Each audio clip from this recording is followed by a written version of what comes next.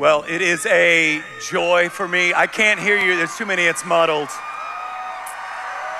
Okay. I only have 50 minutes, so shush it. Shush it. I only have 50. You're not taking that from me. If you have your Bibles, go ahead and grab them. Romans chapter 11. I think it's important that you see that ultimately, I'll say some things tonight, and hopefully those things line up with the Word of God. Whatever, if somebody opens the Bible and then they don't kind of plant themselves in it, they kind of open the Bible and then come over here and say what they want, then you have to navigate and filter through that. And so what I want to do is I just want to stay tethered, and I've come tonight with a ton of excitement in my own heart. See, I grew up in a home where my father was abusive in just about every way you could be abusive, and then my mother was super religious. I mean, followed the rules. In fact, she thought that the Pharisees went a little bit too light on the law, that they were a little too loose, and they probably could have been a bit tighter in their application. And so I grew up in this home where my father's abusive and my mother's hyper-religious, and I learned early on to hate both sides of the equation. I didn't want to give myself over to worldliness because I saw where that ended with my daddy, and I definitely didn't love Jesus Christ, because I can tell you this: if mom's God is the God of the universe, I don't want any part of him. Now, in the midst of all of that, Jesus didn't care, and through the testimony of a friend in high school, Christ wooed me and saved me. And after my conversion, I can just no doubt in my heart, no doubt in my mind, loved Jesus. Had a t-shirt that said, "I heart Jesus." I was in. I'm sharing the gospel. I'm reading the Bible. I'm grabbing every book I can. I'm devouring, trying to figure out how Jesus got me. I didn't even know how it worked. I was a skeptic and a critic, and looked at mom and was like, "That's ridiculous." And the next thing I know, I was raising my hand and crying at a church camp. And so I wanted to know what he did to me, so I would just read and read and read. And here's what happened to me.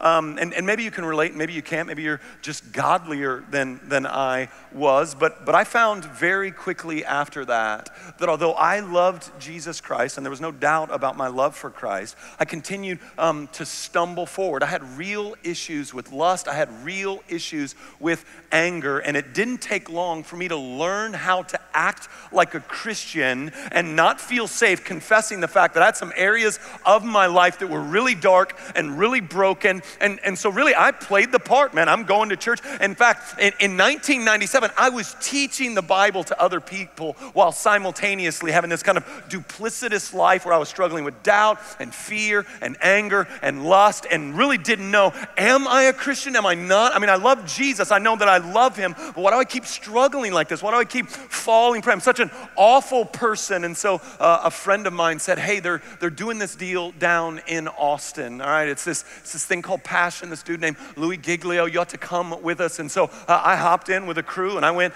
to Passion 97, and I'm sitting out there in the crowd. It did not look like this. It did not look like this.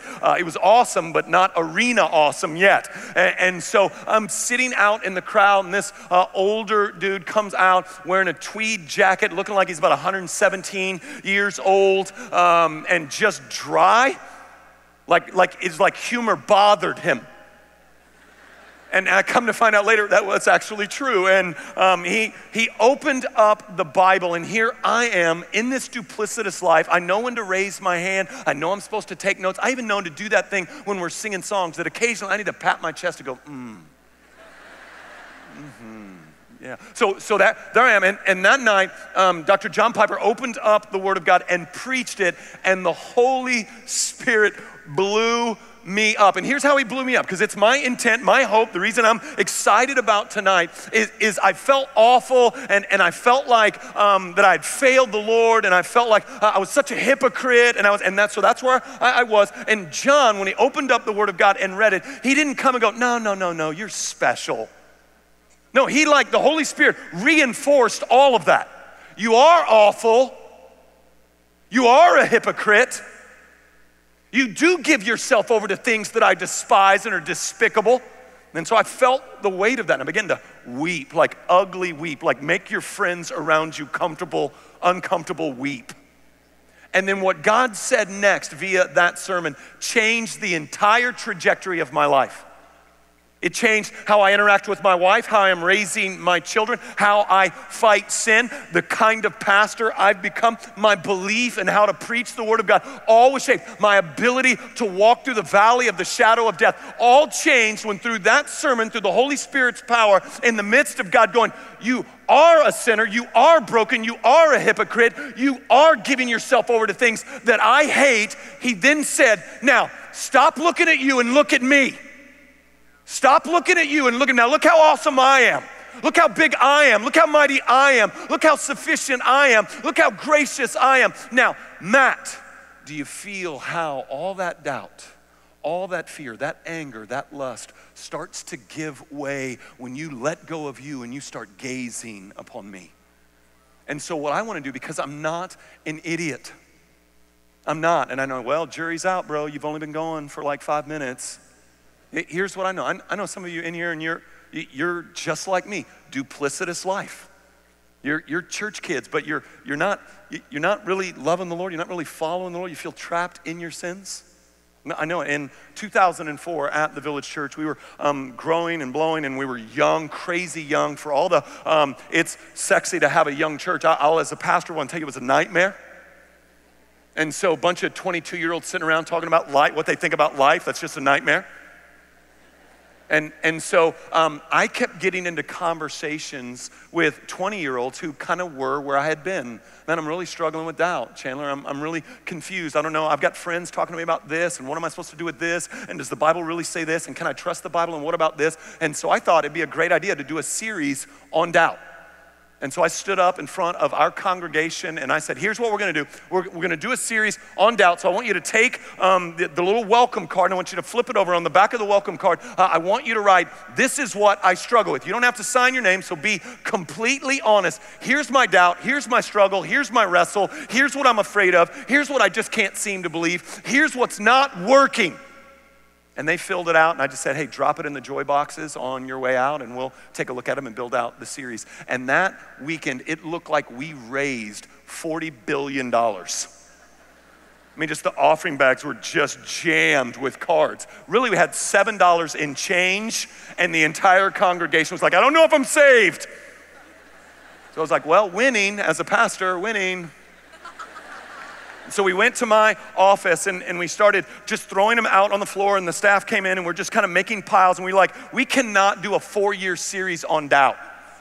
What kind of epic, meticulous beatdown would 4 years on doubt be for members of our church? And so we said, instead, let's kind of categorize these. That's okay, here's a certain kind of doubt, a doubt in the inerrancy of the Word of God. So let's make a pile. We'll do a week on can the Bible be trusted? Here's another pile, and then let's make a pile there. And the biggest pile, like the Mount Everest of piles, was the one that kind of goes back to my own history. If I am a believer in Christ, if the Holy Spirit lives inside of me, if I truly have been adopted and am blood bought, why do I struggle like I do? Why do I doubt like I do? Why do I wrestle? Why do I keep falling into these patterns that I know are giving myself over to the things that the Lord hates? And so the Roots of Doubt series was born. I think we have since took that offline because I had a lot of youthful angst back then that just was inappropriate, and so we pulled that. But it was awesome. It's an amazing sermon series. And so what I wanted to do when we got into that week, that was the last week of the series, and what I wanted to do is what I want to do tonight. Let me get your eyes off of you. And so I don't know what you think of you. I hope you don't have an elevated picture of yourself, because I've always said this, no one has lied to you more than you have. No one has betrayed you more than you have. Nobody has been more cruel to you than you. And you might be like, well, you don't know my daddy, you don't know what, no, hey, listen, I don't need to know your daddy. Your daddy could be a worthless piece of carbon, and your response to his wickedness is still on you. Your response is still on you. God will deal with him. And so you're not awesome. I'm not gonna coddle you like, come here, you're great. You're not great. In fact, I would argue the greater you think you are, the more enslaved you are to your perceived greatness. And the more that we see God is great and God is mighty and God is beautiful and God is good, then we're free. Then we can fight. Then we walk in victory. Then our doubts begin to dissipate. We'll still fight them. Listen, if you've bought into some sort of romanticized fairy tale of our faith, I want to try by the Holy Spirit's power to shake you out of it. Like the Apostle Paul says, I'm perplexed but not crushed. Now let's chat. Paul is better than you. Like we pray for sick people. How many of you ever prayed for somebody who was sick? Right? You get your, okay, now we've prayed. Paul doesn't roll like that. Paul walks up like, get up. You're not sick. You're not allowed to be dead. Here's my handkerchief. Touch somebody with that. He's different than we are. And if the Apostle Paul had been to the third heaven, I don't even know where that is. I've done the exegesis. I don't know. And if the Apostle Paul can say, I'm perplexed. I don't get this. I don't understand what you're doing here, God. Then surely we will. I ain't been to the third heaven. I did not get saved by Jesus kicking me off a horse and be like, hey man, you're following me the rest of your life. That's not how it happened to me. And yet, Paul, the author of so much of the New Testament, says, I'm perplexed. I'm not crushed because I know where my eyes go. I'm not crushed, but I am perplexed. I'm confused. I don't know how this works. And so what I want to do, 4 things about God that I think will anchor your soul. I hope for the rest of your life as you wrestle with your doubts, as you fight against your flesh, as you seek to make much of the name and renown of Jesus Christ. 4 anchors in a beautiful, strange text. Romans 11:33 through 36. As the Apostle Paul ties off the first 11 chapters of Romans, most of which are spent on you're a sinner, you're a sinner, you're a sinner, everybody's a sinner. Nobody gets out clean, everybody's guilty. That everyone is guilty of treason against the God of the universe. Even if you're a church kid, mom gave birth to you right out on the altar, pastor spanked you, first word was Jesus, baptized right there. And you have lived a life of upright where you don't cuss except Christian cuss words, like ding fod, some kind of invented word. You have a quiet time every morning. You're living that out. Even in that, you're living a life of self-sufficiency that says, I don't need you, God. I'll be my God. Guilty. Nobody gets out clean. So Christ swoops in and rescues us out of that. And Paul, captivated and caught up in the Holy Ghost, pens this. Romans 11, verse 33. Oh, the depth of the riches and wisdom and knowledge of God. How unsearchable are his judgments and how inscrutable his ways. For who has known the mind of the Lord, or who has been his counselor, or who has given a gift to him that he might be repaid? For from him and through him and to him are all things. To him be glory forever. Amen. Now, 4 things out of this text. By the way, this text is strange because the Apostle Paul is not given over to poetry often. Like, in 2 Peter, Peter writes that Paul is hard to understand. Like when the Bible says, yeah, Romans is tough, then you know that you're going to read some stuff by Paul and go, I don't quite get it. But in this place, captivated by the glory of Christ, he gives himself over to poetry, and here's how he starts. 4 things about God that if we look at them, marvel, get them into our guts, not just kind of take notes, but get them into our guts, will change and anchor our souls through life's peaks and valleys, whatever the Lord has for us. It starts with this. Oh, the depth of his riches. So number 1, God's transcendent wealth. God transcendent. Well, we got to get our eyes on that. Psalm 50 verse 10 says this, for every beast of the forest is mine, the cattle on 1,000 hills. Now, this worked really well in a day and age that was driven by agriculture. I know we're in Texas, but I'm guessing almost all of us, our lives aren't dependent on cattle. So we get in our cars, we don't need cows to help us work. But in this period of time, he who had the cattle drove commerce. And so he says here that all the power, the wealth, economics belong to our God. In fact, I like Deuteronomy 10:14 a bit better because it helps us get our mind around the wealth of God. Deuteronomy 10:14, behold, To the Lord your God belong heaven and the heaven of heavens and the earth that is and all that is in it. I love this verse because what Deuteronomy is saying in what Moses is writing there is not just heaven, but the heaven of heavens belongs to God. So when we look up at the stars, we're seeing this kind of tiny little piece of the universe. We're like, wow, that's vast. In fact, it blew David's mind, right? When I look at the stars, what is man that you are mindful of him, the son of man that you care? And God's like, hey. Like, I love that you're digging the Milky Way here, but listen, the heavens of the heavens of the heavens, those are mine too. In fact, as far as there is, it's mine. Abraham Kuyper said it like this: there is not a square inch in the whole domain of our human existence over which Christ, who is sovereign over all, does not cry, mine. So everything is his, that God owns everything, and he owns it differently than you and I own it. See, you and I are stymied in our creativity. We are blocked. There's a ceiling we hit because we need resources enabled to create. So if you're a writer, your ability to write hinges upon the language you know, the dictation you know, your ability to get ways to write. You can't create them out of nothing. You must have things in order to create. If you are a painter, you are hemmed in. Your ceiling is the colors that exist. You will not, no matter how gifted of an artist you are, create a new color. It's not coming for you. I'm not saying you're not lights out, artsy, and tight jeans right now. I'm saying that you're not creating a new color. That you will be hemmed in by your canvas. If you are in construction, you can only build what you can afford to build and what resources are available to you. Listen to me. God's wealth doesn't work like that. God creates out of nothing anything he wants, and as much of it as he wants at any time that he wants to do it. He is wholly other than us when it comes to wealth. So Bill Gates, Rockefeller, Jay-Z, everybody, they've got bills.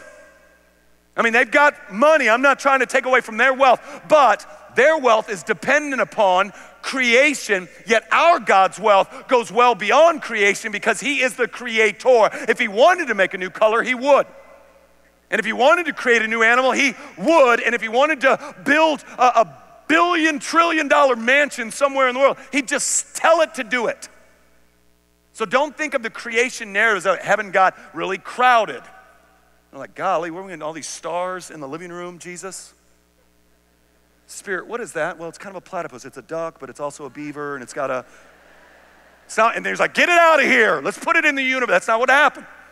There was nothing until God said something.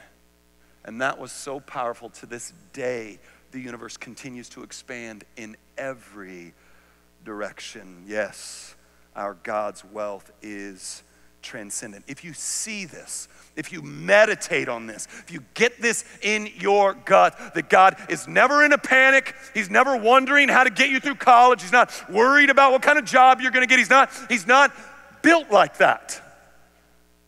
And we begin to trust his provision, anxiety begins to give way. We can rest. Like Jesus says, hey, look at the birds.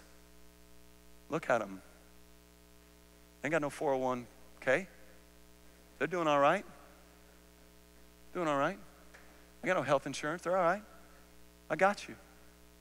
God's transcendent wealth. And it doesn't stop there. In fact, this is one of my favorites. I just so hunker down in this one. Not only is God transcendent in his wealth, but we see next that he is sovereign in his knowing. It says, oh, the depths of his riches and wisdom and knowledge of God. So how deep is the wisdom and knowledge of God? Here's what I wrote here. God knows every word in every language, in every sentence, in every paragraph, in every chapter of every book, ever written. He knows every fact of history, past and future, every bit of truth discovered and undiscovered. He knows it all. There is nothing that he does not know. Truths known and truths unknown to be discovered later, God knows. It's why, as the people of God, we never need to be afraid of what is true, ever.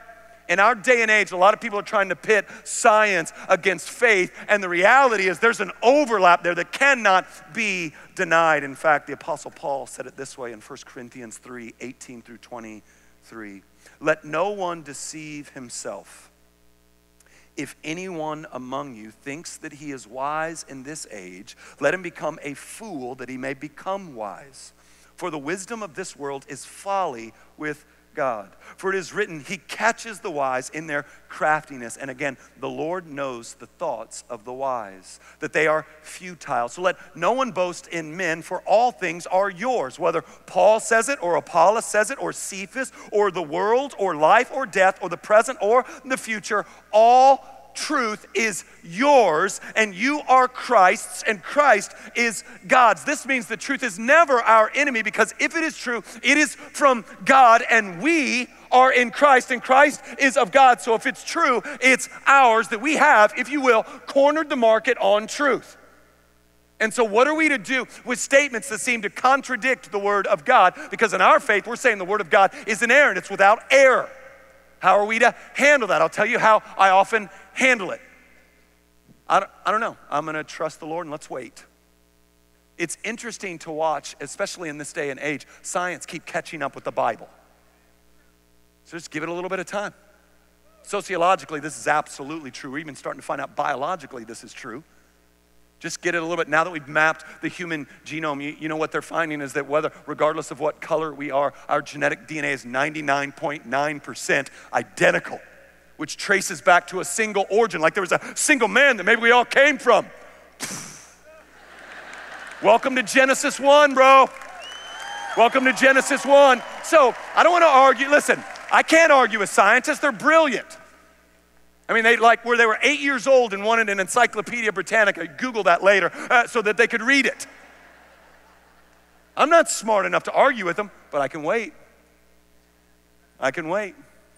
I can wait. So don't be deceived by that. Now, since all truth is ours because we are of Christ and Christ is the sovereign God, I want you to roll this around in your head because although it sounds simple to say that God's knowledge and wisdom are deep, it's spectacular to consider how this works itself out. So what we know from the Word of God is that God knows everything that's going on at a micro level in the universe.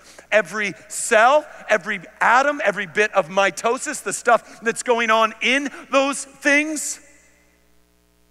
God's aware of every bit of that. It never surprises him.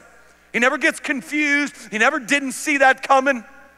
He knows it all, but he also knows it all at a macro level, which is all over the universe. He knows the orbits of planets. He knows the temperature of stars. He is aware of everything at the micro level and the macro level, and he does this without any strain on his brain.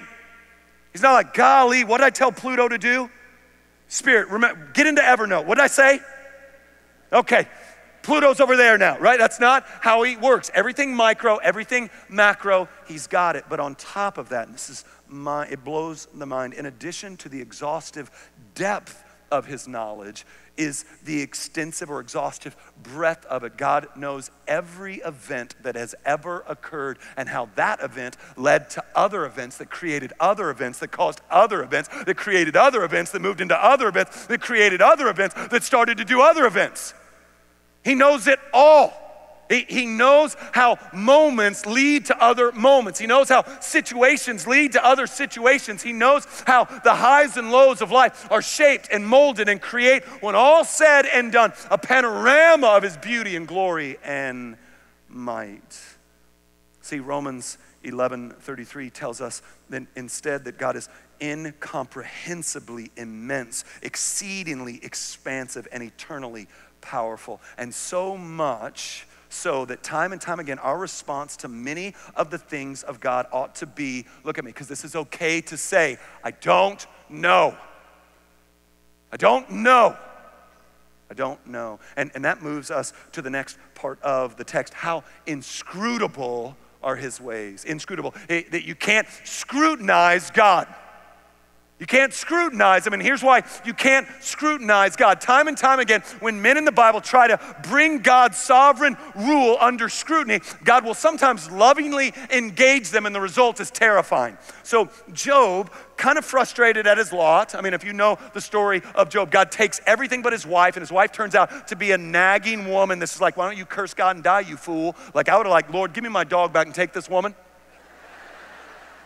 And so here's what Job's kind of railing his fist a little bit at God. I don't get this, I don't understand what you're doing. And so God answers him. Can you imagine? Like being in your room going, Lord, I feel like you betrayed me. You didn't show up. I don't know what you're doing here. And God answered Job. Job 38, verse 2, imagine the terror.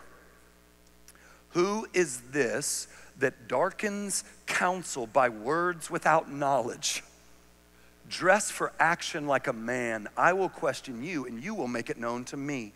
Where were you when I laid the foundation of the earth? You tell me if you have understanding. So God is so inscrutable that to go, what are you doing, is kind of a fool's errand, because when the Lord steps into that space, he's like, well, you know what? Since you were there when I laid the foundation of the earth, why don't you tell me how things should be? And then all over the Bible, one of the things that I think happens in the Bible that we resist, but we need to give ourselves over to, is God wants you to feel small. All this time spent on looking strong, that's not what God's after. You're not strong. In fact, the Bible's brutal about this. James 4:14, yet you do not know what tomorrow will bring. What is your life? For you are a mist that appears for a little time and then vanishes. And then Romans 9, verse 20, but who are you, O man, to answer back to God? Will what is molded say to its molder, why have you made me like this? Now, I'll tell you why, even more, give you an illustration that'll help you understand why we need to look at the cross and say, the cross proves that God is for me, I'm gonna trust him. My son really digs kind of Lord of the Rings, Hobbit stuff. Yeah, you guys can get together and dress up like nerds all day, just come on over. But that's 18 hours of film. You've got the 3 Lord of the Rings, each one like 9.5 hours apiece. And then he rolled it back into the Hobbit, did the prequel, totally George Lucas does. And now you've got, in that 2 trilogies, 18 hours of film. When you scrutinize God, here's what it's like. It's like you'd never seen any of those 18 hours. I brought you into the theater and let you watch 4 seconds. That's probably generous. I give you 2 seconds to look at the screen, and then I walk you back outside and go, tell me about those 18 hours. Now, whatever you say is going to be wrong. You're like, I don't know, hairy-footed midgets, it maybe. With a sword. It's about jewelry. Like you wouldn't know. And so the Alpha and the Omega, he has always been, he will always be, he knows all events and how everything weaves together. Think how crazy we are that at 22, heck at 40, heck at 85, that we go, what are you doing? His ways are inscrutable. The question is, will we believe and trust that he's loving? And it goes on from there, Romans 11:34. For who has known the mind of the Lord, or who has been his counselor? Okay, so Paul's not looking for an answer from somebody. As this is read in the church at Rome, somebody's not gonna go, I counseled him. I know the mind of the Lord. Now you know a little bit of the mind of the Lord in that he has given you his word, and he has given you his word so that you might see him for who he is. But no one knows so much that they get to counsel God. You get to kind of huddle, hey, come here, Father. I see kind of this thing you're doing over here, and it looks great. I don't want to take anything from you. Like, that looks legit. But what about, I don't know if you've thought about this, but I've been thinking, in fact, a couple of my buddies, we were talking over there, and we think, what if you just started another, like a 3rd grade awakening, and we could just forget about all this? Just an idea. Think about it. Talk amongst yourselves. Be over here, just consider it, right? You can't counsel God. He doesn't need your counsel. I mean, come on, some of you are like making 2 4s, 2.4 in college going, God, here's what I would do. No, so look, quick quiz. How many of you have a thing that you pled with God for, and now years later you're like, thank you, Jesus, you did not give that to me? Anybody? Okay, so keep your hands up, look around. Just a bunch of morons. Please, God, I need it. You think he's trying to keep from you things you need? You think that's the kind of God he is? Like the Israelites, you let us out in the desert to die. Was this just bread from heaven? Water coming out of a rock? Are you serious again? No. He doesn't need your counsel. That doesn't mean we don't cry out. That doesn't mean we don't plead. That doesn't mean we don't ask. It means we have to see him for who he is, the depths of his riches and his wisdom and his knowledge, and that he's inscrutable in his sovereign reign because he knows more than we could ever know, and that it can be trusted that he is good. We know that in knowing he is working all things for our good and his glory. If you know that, you know there's no panic in the Godhead. So I need to address this because it's real life. Like some of you, really bad things have happened. And so when you hear a sermon like this and you've been abused, or you hear a sermon like this and you got sick, you hear a sermon like this and something really dark happened to you, and you're like, I'm trying to get that. I'm trying to understand that, Chandler. But I don't know if I can believe that. Because if that's true, I'm trying to reconcile in my head that this sovereign king is good and he allowed this. If you're telling me he could have stepped into space, if you're telling me he could have stopped this, if you're telling me that he is sovereign over all things, especially events, in his wisdom and knowledge, I do have some scrutiny. Because what happened to me was terrible. And I hadn't hardly recovered. And I don't know that I ever will recover. I want to take that from you because it is hard. We do live in a Genesis 3 world, but listen to me. God does not drive an ambulance. He does not show up after and try to put the pieces back together. God wounds us like a surgeon. And he can be trusted because we look to the cross of Christ. And in looking at the cross of Christ, our confidence that he is for us and not against us grows as we know he's at work in the mess. In fact, the Bible is just one of the grittiest, nastiest books I've ever read. It's grotesque. And the reason why the Bible's filled with so much doubt and death and disease and brokenness is because God's trying to tell you, I'm at work in the mess. It's not that there won't be one, it's that I'm with you in it, and I'm redeeming and reconciling and working, and I have not abandoned you, and I'm not showing up late. I'm with you. I am for you. Look to the cross. I think I gave my life, bled out my blood, sent my son because I don't love you, because I'm cruel. No, I'm for you. I am not against you. I am with you. We see God's knowledge. And then from there, we see God's perfect self-sufficiency. Look at Romans 11:35. Or who has given a gift to him that he might be repaid? So if as we've covered, everything that exists is God, and he is sovereign in all of his knowing, and this was one of those things that set my heart free. Look right at me, it's hard to believe. I can't give him anything to win his affection. Around my birthday and Christmas, my kids will want some money to buy me something for my birthday. So I've got to think, how generous do I want to be to me? Right, and so then my kids will take my money and then they'll go and they'll buy me a gift, and then they'll bring me back the gift that I bought for me for my own birthday. So the gifts are great, but I didn't get any richer, right? This is a C.S. Lewis illustration. This is, if you remember the band Sixpence None the Richer, that they got that from a C.S. Lewis illustration where he says that trying to give to God is like a child getting his allowance from his dad and then bringing back to him, getting a sixpence from their father and then bringing back to the dad a gift. The father is sixpence none the richer. So let me tell you why this is such good news. If you cannot put God in your debt, if you cannot buy him off with good behavior, then you are free to be loved by him for what he has done and not what you do. I think you guys missed that because that was good, right? Because if you've come in here and you're exhausted and you're trying to do all that you're supposed to do, I don't know if the rules changed, but when I was in college, you had to be learning to play the acoustic guitar. God knows you couldn't love Jesus if you weren't trying to learn to play the acoustic guitar. You gotta read My Utmost for His Highest. You probably have to own a Hillsong CD. You better, at least, John Piper better be somewhere on your radar. Love him or hate him, you gotta at least have an opinion about him. And And so many of us, we get caught in this checklist mentality that does not bring life and does not bring freedom. And then what ends up happening, here's what's so horrible.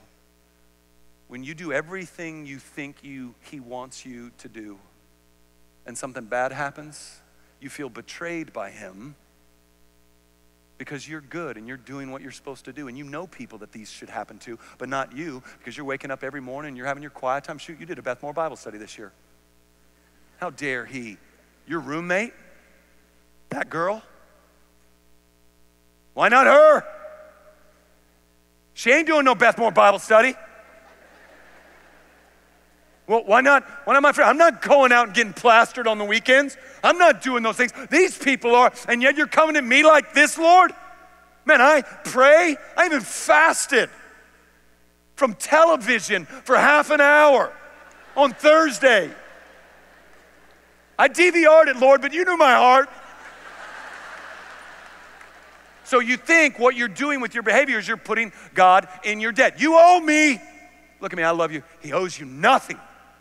He owes you nothing, which makes his gracious giving to us unbelievable.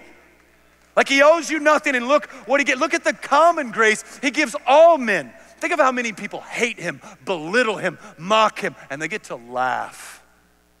And they get married, and they get to eat good food, they get to drink good wine, they get to have sex, they get to enjoy good friendships.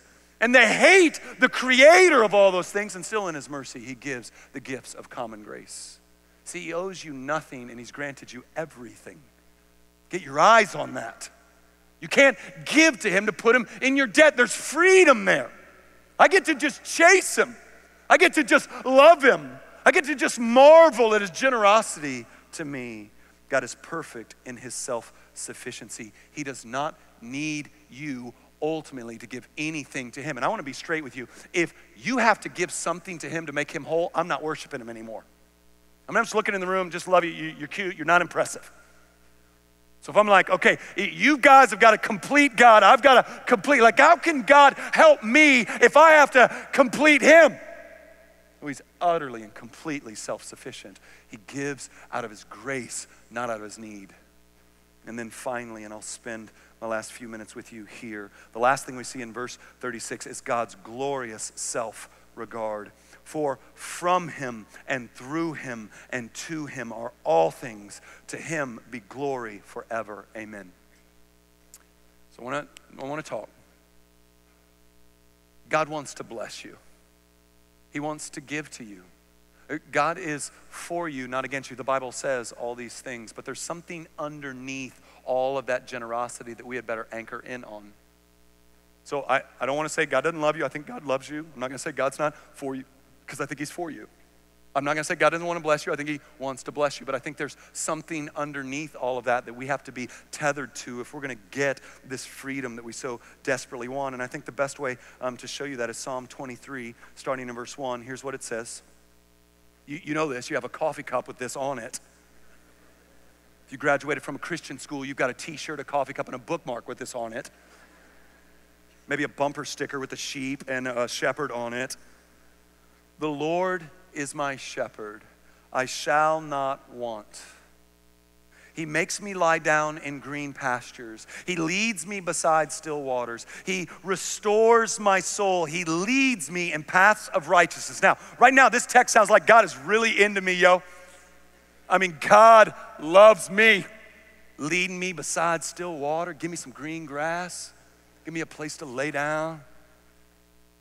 And yet, the motivation behind all of that goodness and grace, really to know that changes everything. So let's finish reading there in verse 3. He leads me in paths of righteousness for what reason? For his name's sake. See, the motivation behind God's blessing, the motivation behind God being for you, the motivation behind God's goodness towards you is for the sake of his name. If there's anything that the 268 generation is about, it's the name and the renown of Christ, because that's what God is about, the name and renown of his name. The exaltation, the worship, the enjoyment, and the glory. In fact, the Bible is filled with God's motive being God. For the sake of his name, God did not destroy Israel in the desert. That's Ezekiel 20. God saves men for the sake of his name. That's Psalm 106. Pharaoh's heart was hardened for the glory of God. That's Exodus 14. The beginning of the Israeli monarch was about the glory of God. That's 1 Samuel 12. Solomon dedicated the temple for the glory of God. That's 1 Kings 8. Israel became great and powerful among the nations because God was making himself a name. That's 2 Samuel 7. God did not destroy Israel when it deserved to be destroyed because he did not want his name to be blasphemed among the nations. That's Isaiah 48. God decided to destroy the Israelites because they would not lay it to their heart to give glory to his name. That's Malachi 2. Jesus' life and ministry was about the glory of God. The cross of Jesus Christ is about the glory of God. You and I are saved for the praise of his glorious grace. That's Ephesians 1. The Christian life is about the reflection of the glory of God off of us into the universe. That's Matthew 5, 1 Corinthians 10, 1 Peter 4. The second coming is about the consummation of all things to the glory of God. That's 2 Thessalonians. The consummation of all things is so that God might be praised. Revelation 21. God is about God. God is for God. And that is the best news in the universe. And it's the best news for you and for me and for everyone else in the world. And here's why. 2 reasons as I close.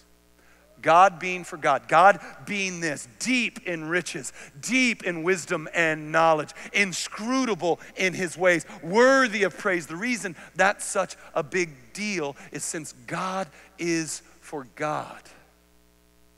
That means all of the commands of God in Scripture are about leading me into deeper life and not trying to take from me anything.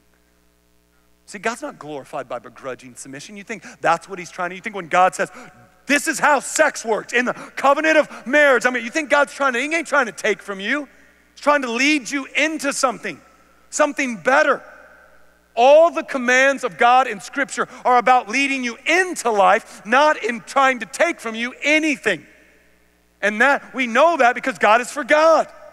God is about the praise of his glorious grace. He's about us living, enjoying, and man, isn't God amazing?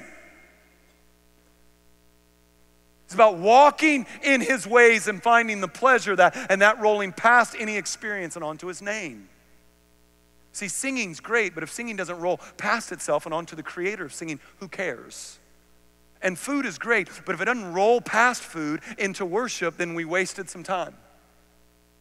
See, all the commands, all the good gifts of God are meant to go past themselves and to him. It's why that we enjoy life more than those outside of the kingdom. It's not that they don't experience pleasure, it's that they can't get past the pleasure itself to the giver of the pleasure. And then the second reason why God being for God is such good news. Now listen to me, this is gonna go contrary to what the world's trying to disciple you in. If God is about God, look right at me, then it's not about me. And if it's not about me, think of how hard I am to offend when it's not about me. See, the more life is about you, the angrier you're gonna be, the more combative you're gonna be, the more stressed out you're gonna be, the more anxious you're gonna be, the more frustrated you're gonna be, and the more it's not about you, the more you get to breathe because it's not about you. See, if life's about you, then when you get on the road, why are you in the left lane going 40? Pa, pa, pa. That's Texas, we all carry. And so, right, get out of the way. You're waiting in line, you're like, sheesh, are you kidding me right now? Everything's personal. It's personal when you're driving. It's personal when a friend says something. It's personal. Everything's personal when it's about you. When it's not about you, you get to just breathe. You get to just breathe. And listen, I know most of us aren't married yet, but then if it's about you and you get married, man, there better be some things happening. She better be doing this, he better be doing that. Got a list of things they better be doing because it's about you. But when it's not about you, you get to just breathe. You get set free to love and serve and be all that God has called you to be. It's a beautiful thing for it to not be about you. We get to rest in that. It's a beautiful, beautiful thing. I love in Romans 8, all these things are true. And so as it swells back in Romans 8, Paul says, he asks this crazy question that he answers in the next line. He says, who can bring a charge against God's elect? Since all of this is true, we can look to the cross and we know that God is these things and he's given to us, not because we've done anything, but out of the overflowing love and grace of his nature. Who can bring a charge against God's elect? Answer, no one, for it's God who justified. And so how should we think leaving here, if you've come in here and you've got doubts and fears, and I try to use this illustration often. The Lord used it after my first daughter was born to really, really kind of ingrain in my heart how he sees me and how he responds to me. Audrey was born, she was our firstborn, and when you have a firstborn kid, you can't wait for them to do things. And then your second kid, you're all right if they're slow. And so Audrey kind of made her way to the coffee table, and she started to bounce, you know. She would just bounce there at the coffee table. We got really excited because we thought, hey, she's about to start walking.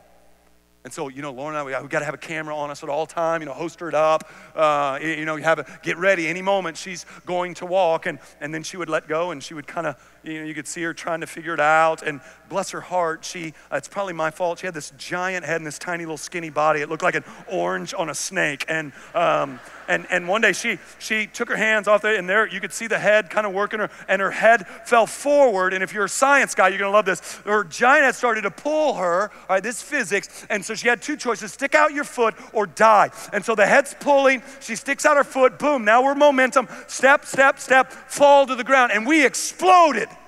We're like, yeah, come on. Like she just won an Olympic gold medal. We picked her back up and we set her on there. We're like, come on. We're calling everybody. She's walking. You're not going to believe it. She's walking. And man, it was a celebration. I pulled out a sword, uncorked a bottle of champagne. I didn't. That'd be awesome, though. That would be awesome.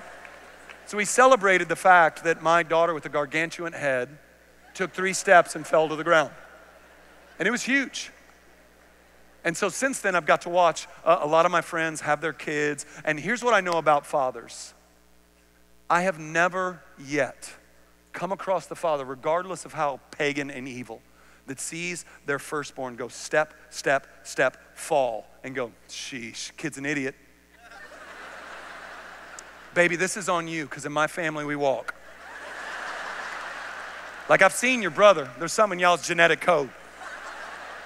No, we rejoice. We're like, they're walking. Are you serious? They're walking. And you're not even mad. You pick the kid back up. You say, like, come on, come here, come back to daddy, come on. And then they stumble again, and they maybe get to you, maybe don't. They fall again. You pick them back up. And for the next few months, I mean, they're just nothing but bloody knees and elbows. And you don't care. You just keep picking them back up and going, now come on, come on. And then they get to that phase where they're running around, but they're clumsy. And then they get to the place where they're running around and they're not all that clumsy, but they still fall. And then you get to that place where they're grown, and so they can run full speed, but every once in a while they still trip and scab their knees and bleed. But daddies always rejoice in the steps. Always. Could it be? Could you imagine that that's how God sees you? They're walking. Did you see that? Angels, you checking this out? She's walking. Devils, they're like, looked like a fat head fall to me. It's like, you shut your mouth. Walking.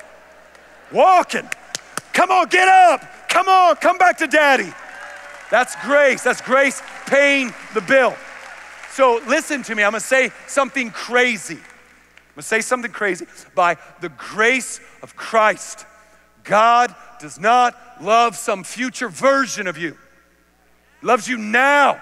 Don't belittle his name. He doesn't just love you. This is crazy. He likes you. Can you believe that? Because I think we can imagine forgiveness.